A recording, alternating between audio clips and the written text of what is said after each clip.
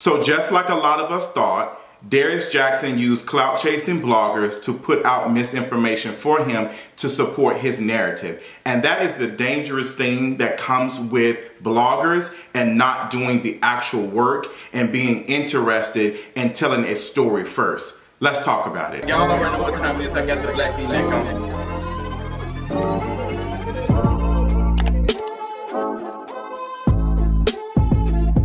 So what's going on, you all? We have heard the audio coming from KeKe Palmer and her mother talking to Darius Jackson, and this whole situation has been a complete mess. Like each and every day, there's more things being put out. And I hate that we're even talking about it, but I felt the need to discuss because I'm seeing so much misinformation being put out now that we're hearing the audio from KeKe Palmer's mother and conversations about, you know, Usher being potentially gay. Like all of the things that are important are missing from this conversation. And I want to make sure that we're staying on track. So I don't know if you all have heard the audio, but the audio is online. I will not be playing it. We did talk about it on Patreon in a live discussion yesterday, but I will not be playing the audio here. It's a lot of mess in that. So Darius Jackson sent audio or recordings of a conversation between KeKe Palmer, him, and Miss Sharon, who is KeKe Palmer's mother. And it's like a 7-minute audio. And there's another audio that is supposedly KeKe Palmer talking about putting her hands on Darius Jackson. So the thing I always have an issue with recording is that you can always tell that a person is performing for the secret recording. Like the things he was doing to antagonize Sharon, to antagonize KeKe, to get a rise and make them say some of the things, because he knew that it was going to be good audio. And he forgot to play his part. He forgets that he's such a terrible actor that he forgot to play his part. Like he could even hold on to being the reasonable person in the room, even though he was the only one that was aware that it was being recorded. Now, there is some reports in saying that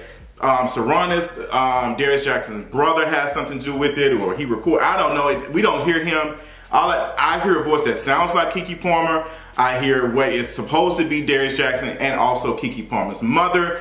And the call goes on, and KeKe Palmer's mother is, you know, basically drilling Darius Jackson and saying that you're not going to do these things. You've been, you know, dragging my daughter online. You're just like your father. You're like crazy. She's accusing him of things that we have seen. Now, this seems to be around the time frame of when KeKe Palmer had, you know, the whole situation with Usher at the Usher concert, because Darius Jackson says in this audio, put on some clothes, tell your daughter to put on some clothes. So I'm guessing it's around this time. And you can hear KeKe Palmer very calmly saying that you do not need to drag me. You do not need to do all of these things online. And I felt like KeKe Palmer in this moment is trying to reason with him, trying to be like, hey, you know, this is not how you react, and understanding that he may have some mental health issues. Now, she has brung it up in the audio from what we're hearing, that he has a history of, you know, some mental illness. But I do not like conversations like this, because we will put situations like this on folks who have mental health issues, and there are people who are suffering and experiencing mental health issues who do not engage in this type of behavior, who do not do things like this. As a person who has had family members who had paranoid schizophrenia and experienced, you know, outbreaks. Like I remember, and this is not something I've talked about or shared publicly, I remember being very, very young. I think I was in probably elementary school, and my uncle, who is now deceased, he had an episode, and you know, my mother was trying to like make sure he was good, and he just was like spazzing out. So in order to protect us, she asked him to leave, and he left. And he came in and he kicked the storm window in our house. I'll never forget it, because like me and my mother, like we were frightened. I was like not going to allow anything to happen to my mother or my little brother. And me and my mother hold the door and put I never forget, it was a red and white study desk we put up against the door and kept him from coming out. He walked the door. He was just talking like crazy, but he just broke in and he just walked around. And you know, He's since apologized to us about that, but I don't think that he was trying to intentionally like harm us. I think he was just, you know, he was having an episode. But not to say that people, like, it doesn't happen, but I don't like how we throw mental illness on folks who do things like this, because there are people who are abusive who do not have mental health issues. They are misogynists who do not have respect for women, who do not think that women should have a say-so on anything. Like, that's just what it is. And they're just that. It has nothing to do with them having mental health issues. It's just how they look and value women or do not value women. And I think Darius Jackson has both of those. I think he may have mental health issues, but I also think he does not respect women. We talked about the people that he was following online. He was following a lot of incels, and he seemed like a person who was supportive of Kevin Samuels. Like, we had a good conversation last night on Patreon about it, because there's just so many men who believe in this type of thing. And it's hard for women to be able to find men who don't have these ideologies, because it's so rampant. It's so rampant. And I know it's rampant in the heterosexual community, because there are gay men, gay black men, who think these same things. So I feel bad. Like, I feel like terrible, and you just never know how it will show up, because unfortunately a lot of these folks will perform like they are good people, and they are not. And Darius Jackson, being lighter skinned, being read as desirable, helps him maintain some level of innocence, because there's no way to some people, the general public, how society looks, there's no way for this very desirable man to be capable of harm. We've seen that time and time again, how, you know, things stick on certain folks and it does not stick on, you know, people who look like Darius Jackson. When we look at the incarceration of black men or black folks in general, dark-skinned black folks are the ones who are more incarcerated than any other group of people, period. It happens to women and men, period. I see it. Like, I see it even in the queer community. I see it when it comes to like dark-skinned trans women, how being dark-skinned is being seen as, you know, evil or dark, or like even the connotation around darkness is evil. And that's why I respect folks who were critical of Doja Cat, you know, doing the Demon video. And I love that song, but she had the demon in black. And folks were criticizing that, and people did not get that. People didn't understand, like, why is it? Because how we portray darkness, how it affects us. Like, we don't even know what demons look like. Nobody has ever really even seen a quote-unquote demon. No one's ever seen, we've never seen one do a TV interview, besides some of our politicians, and they don't look dark-skinned to me. You get my hint? But, yes, the way this story is being sensationalized, we have bloggers who have received audio from Darius Jackson who have admitted and said that they feel played because they thought they were getting it exclusive, to the point that you have an audio like this and folks are putting their name stamped on it. Now, I don't have an issue with folks who are getting stuff and stamping their name, because I've done it before. But with a situation that is as delicate as this, it requires special hands. We are talking about abuse, domestic violence. That is the conversation. This is not no pop culture situation. We're redoing what happened to Rihanna all over again, where we're sensationalizing everything as, oh, this is like latest stuff. This is latest stuff. And people are harmed in this whole process.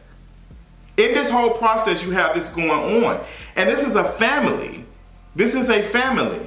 And it's just, it's really sad, because Darius Jackson has now used these bloggers who are so interested in getting attention. Now they're posting the audio online without any care. And when I say that, if Darius Jackson would have sent me, or if anybody would have sent me an audio of this, I would have had an internal dialogue with myself and said, this doesn't sound right. Like, this is why I don't get into the quote-unquote blogging. That's why I don't do Kinga Reads anymore, like writing stories and stuff, because I don't want to participate in this type of behavior. Although I do talk about a lot of stuff that do appear on the blogs, I try to make sure that I'm having a conversation from another, like, non-traditional conversation like other folks do.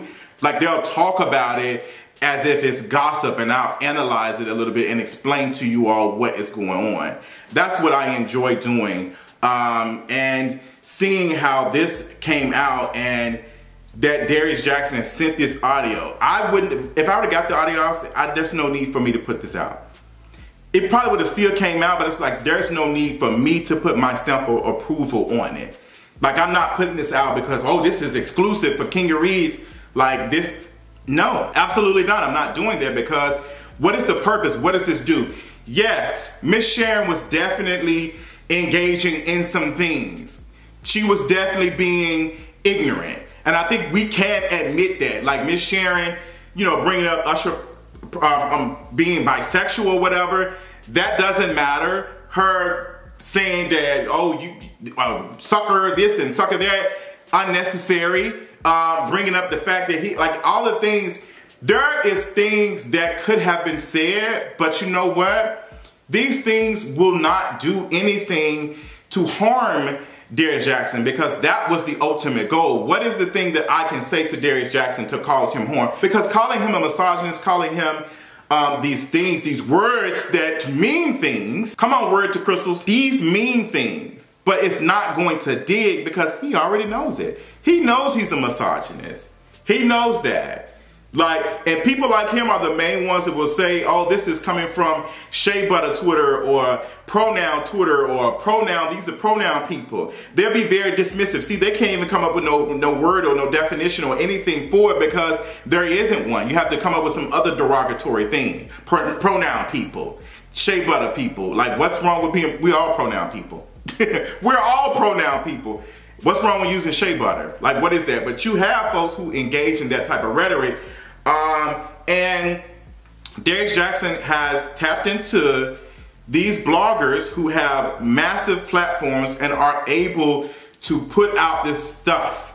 And now you got people more focused on what Miss Sharon was saying in this audio about Usher, about this, and it's like, it has lost the plot. It has lost the complete plot. And that helps Darius Jackson at the end because now it looks like that it's two people going back and forth at each other and they just doing stupid stuff versus Darius Jackson being accused of abuse. Like, this is watering it down.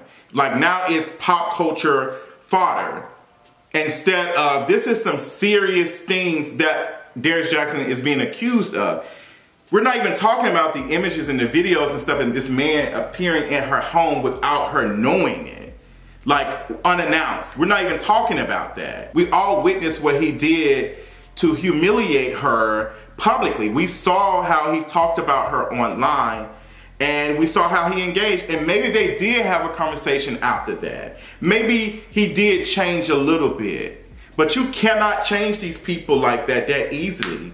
Like, they will not change. Like, people do not change like that overnight. That's why these public apologies from celebrities and stuff don't really mean anything, because where is the changed behavior? Acknowledge what you have done. Yes, you may have to apologize again, but that is that's the least of your concerns, considering that your whatever you have done has hurt or harmed a group of people. That's the least that you can do. So the conversations and stuff, I do appreciate there are some YouTubers, there is someone who I follow who is a lawyer who is dissecting this and talking about this from a legal perspective, and I enjoy that. But I just hate that now it has become like some mess versus Darius Jackson being held accountable by whoever, and to be in a conversation about how he moves and how he treats women. Because if he has done this to KeKe Palmer, he'll do it to another person. And now we're finding out that there is a history of domestic violence within the family, because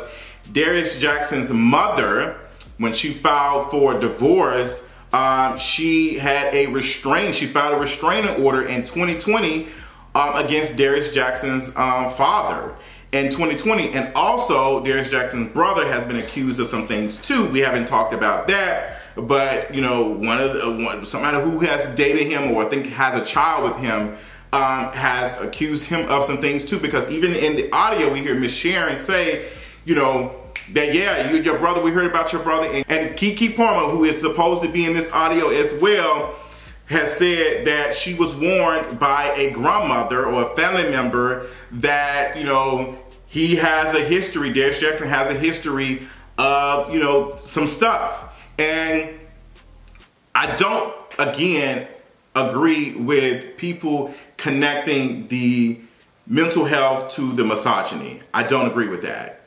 because there are people who are not dealing with mental health issues in that type of way who are clear, strong misogynists. We see it. And we cannot normalize that. We cannot normalize that to that type of behaviors that only people who are quote unquote unstable are doing stuff like that. It's not. Not if we're serious about ending stuff like this. But I just wanted to add something to the conversation and offer some type of nuance, because I just seen it just going downhill. And I just a word to people who are providing commentary on stuff like this. When you are talking about things like this, you need to be very careful of what you are putting out. It's easy for us to get in front of the camera, us to be able to do these things. We have these platforms, but we have to be very responsible how we use them. We can't treat this as, oh, this is like, I know I'm gonna get some views, I know I'm gonna get some what's name, because if the ultimate goal is making money, there is no incentive to be good. If the goal is to make money from these things, then you will do whatever is needed to be done to get more visibility. Like, that's just what it is.